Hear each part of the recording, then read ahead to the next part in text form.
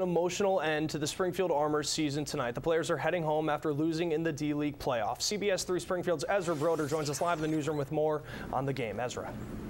Chris, you don't typically see basketball players with tears in their eyes, but if you stuck around after tonight's loss inside the Mass Mutual Center, you saw the players wearing their emotions on their sleeves. We put in a lot of hard work.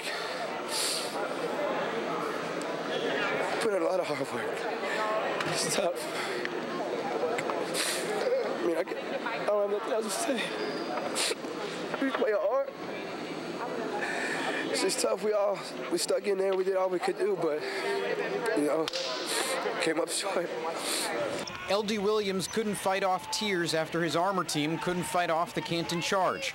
Springfield ends its season with a loss in the D-League playoffs tonight, and the emotions followed shortly after. I'm not going to let a loss or two diminish what this team has accomplished.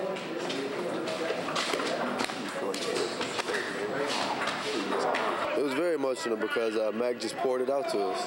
He said how proud he was, of us and how great we had of a season, and he's very happy to have been a part of this.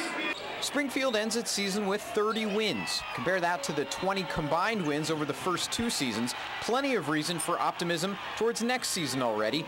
But in the D-League, there's lots of turnover, so plenty of uncertainty as well. My only disappointment is that I don't get to go to practice tomorrow with them again.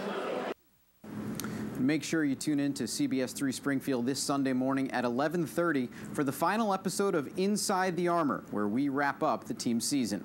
Live in the newsroom, Ezra Broder, CBS 3 Springfield.